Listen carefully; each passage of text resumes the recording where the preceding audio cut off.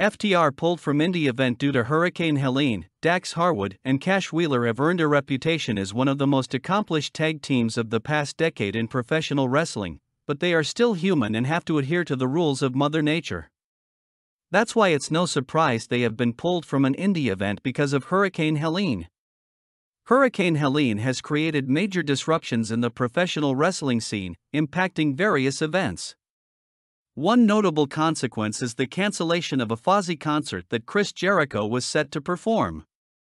Additionally, TNA Wrestling initially rescheduled their upcoming shows in Spartanburg but has since decided to cancel those planned events entirely.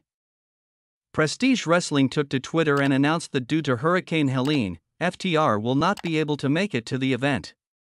They have communicated with Dax Harwood, who confirmed that they are safe, but it is impossible for them to reach the airport. FTR was supposed to square off against Midnight Heat but has now been replaced by Scorpio Sky and Frankie Kazarian. This is truly unfortunate news for fans of FTR who wanted to see the former AEW World Tag Team Champions in action. Nonetheless, we will have to wait and see if FTR will get the chance to compete in the promotion somewhere down the line.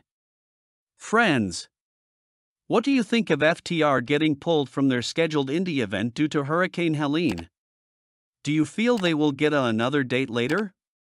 Let us know in the comments below.